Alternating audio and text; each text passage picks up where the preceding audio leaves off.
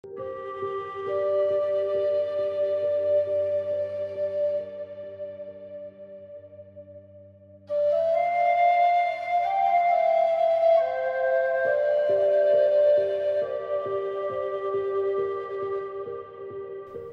everybody, I'm Boaz Fyler. I'm your friendly neighborhood evolutionary astrologer, and I'm here with the evolutionary astrology message for the week between the 17th and the 24th of February 2018.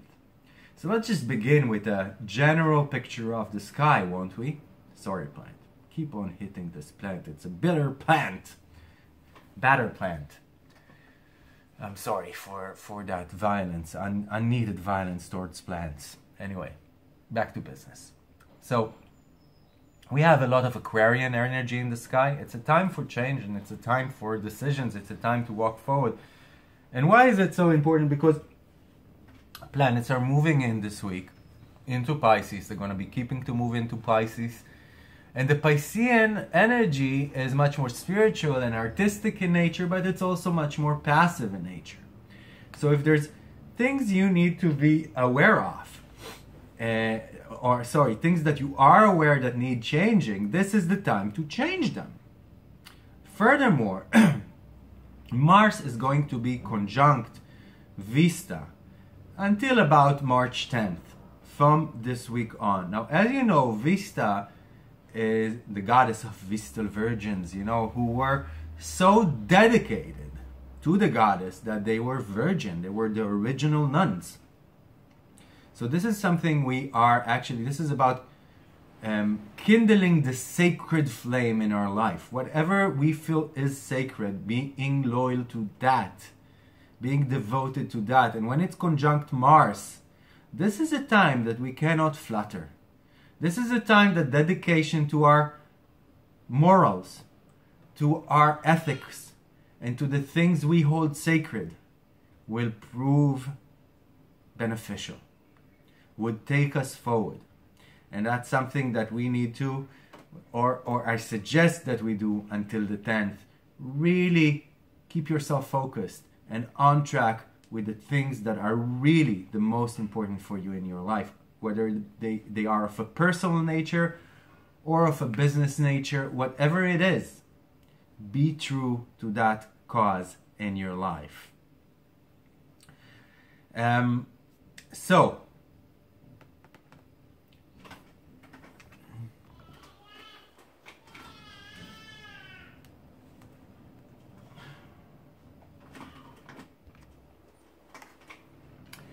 So, this Saturday, the 17th, we have Mercury in cazimi, in a superior conjunction with the Sun.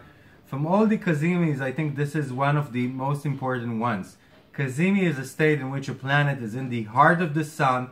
It is no longer considered combust or burnt by the Sun. It is actually getting all that solar energy from the Sun and being, let's say, plugged into the charger or plugged into the AC current and very much charged.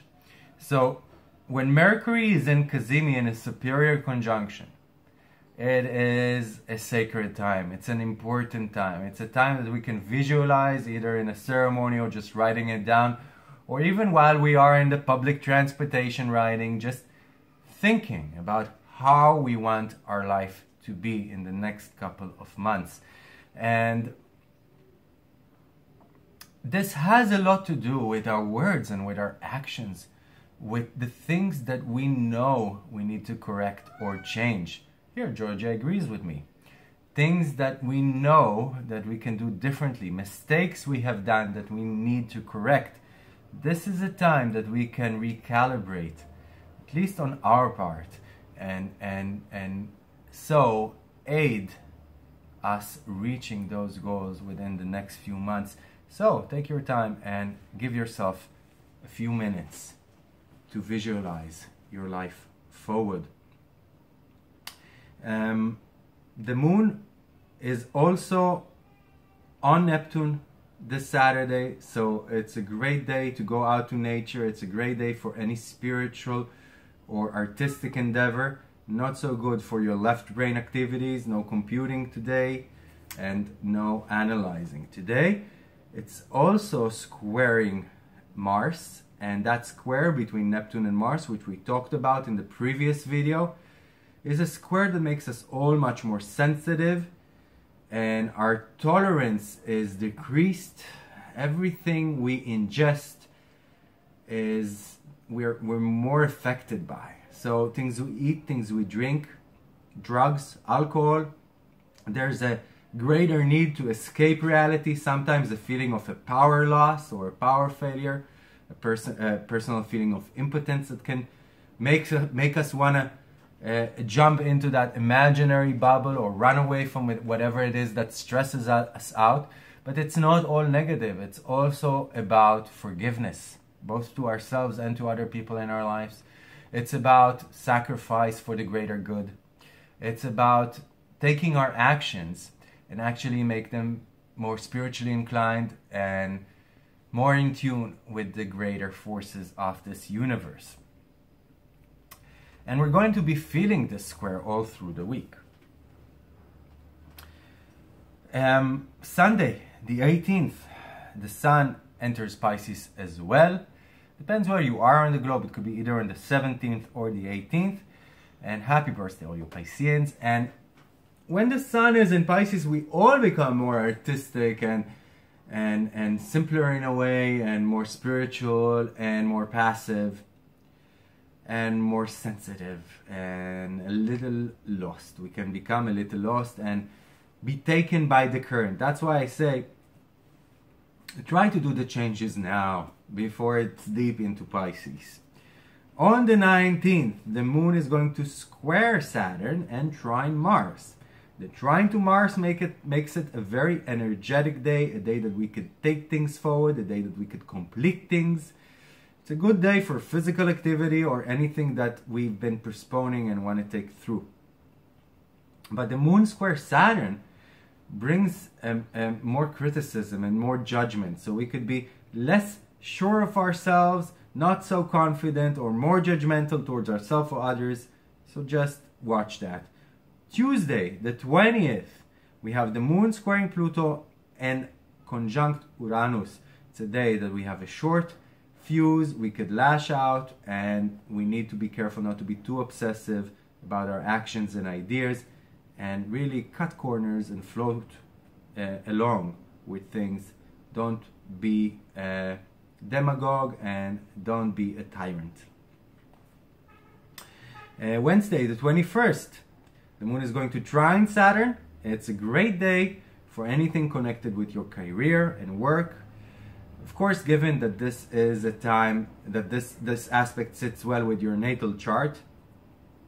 But generally speaking, this is a time that in the work environment or any strategic environment we have in our life, we can sow the seeds that would be beneficial in the long run. We could make contacts with people, or we can establish ideas on the grounds that are not yet fruitful, but will be in the long run.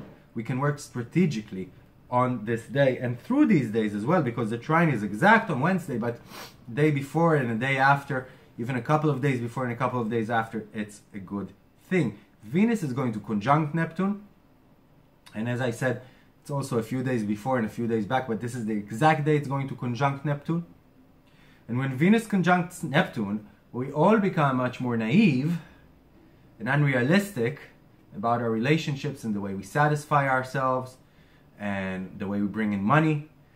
So on the one hand, we can feel this connectedness, we can feel at-one-ment, we can feel much more romantic about our relationships or about how we draw in funds or our satisfaction. Or we could feel, if we become too unrealistic, if we become too naive, we could wake up with a big slap to our face from the real, you know. So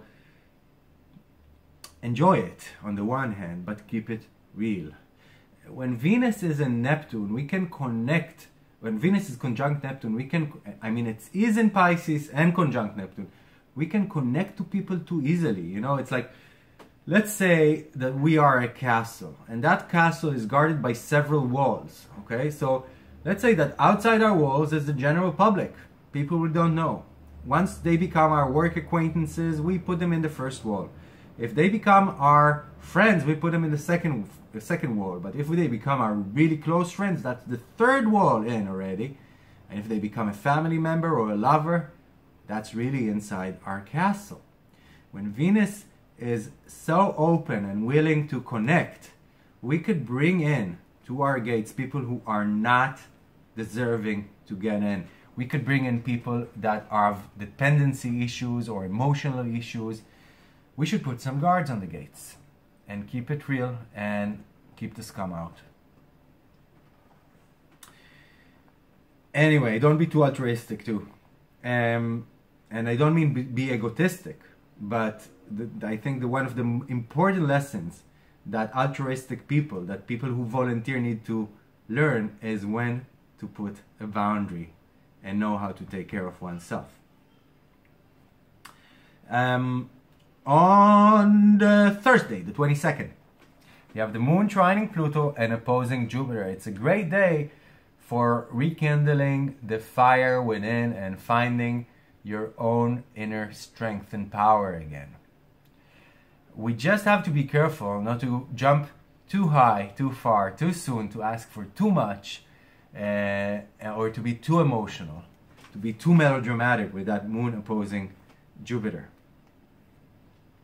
On Friday the 23rd, the moon is going to conjunct one of the four royal stars of the past, the guardian of the east, the watcher of the east, Aldebaran, signified in the past the vernal equinox.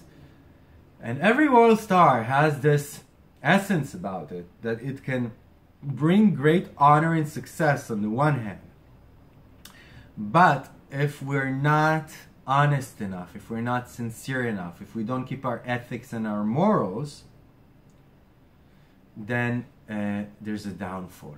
And when the moon is conjunct Aldebaran, new things can spring up in our lives. New endeavors can spring up in our lives. We are talking about spring, right? So new things can sprout. But we just have to watch our honesty, our humility, our sincerity, and then we're promised honors and strength. Saturday, the 24th, the moon is going to square Neptune, oppose Mars, and square Venus. So it's a sensitive day regarding relationships. We can feel a little unsatisfied. Opposing Mars, we have to watch our own aggressions and anger. And of course, know that we can receive some aggression and anger from the outside world as well. So just be more pacified and more feminine on that day. And don't fight fire with fire. And the moon squaring Neptune is a bit about forgetfulness, discombobulation, and I love this word, discombobulated. It's such a nice word. It almost sounds like a dish or a cooking method. So I put the roast in and then I discombobulated it, and the rest is history. I'm vegan, by the way. Most of the time. Anyway. So the moon square Neptune can make us also not as sure of ourselves and not as secure as we would like to feel. And I want to end this by saying something about that day and about this time in general that's been told to me from my martial arts teacher, Yossi Sharif. And he told me once, Boaz, you know what the difference is between the good guys and the bad guys? So I asked him what? He said the good guys know that they're strong enough to afford to be softer and kinder and more open, because they know that even if they do get hit by a bad guy, they'll survive, they'll make it through, they're strong enough. And that's what makes them put the moral and ethical boundaries on their actions. They don't use all their strength, they don't use all the weapons. They decide to be weaker, more feminine, more open, softer. Not because they're weak, but because they know they're strong enough to be that way. One more thing I wanted to tell you is that if you asked me about my video, just said something nice, and I did not reply. I just put a heart or a like on your comment. That's because you know that I'm suffering from the Zuckerberg Facebook totalitarianism and horrible. They've been blocking me for the past 4 months. So my recent block is that Facebook has been telling me that I answer too many people in the comments, and that I need to slow down and not answer so many people, or stop altogether. So if you didn't get an answer, that's why you didn't get an answer. I was blocked, I'm still blocked, and that's why I really appreciate when you comment and like and especially share these videos, because I can't. Let's just all move to another platform already and leave Zuckerberg to his thoughts. Anyway, I want to thank you for listening, and I hope you're going to have a beautiful week ahead. I'm Boaz Fyler, your evolutionary astrologer. You're always welcome to contact me for anything from a private lesson, a course, or a question about astrology, and of course a private consultation. Take care and goodbye.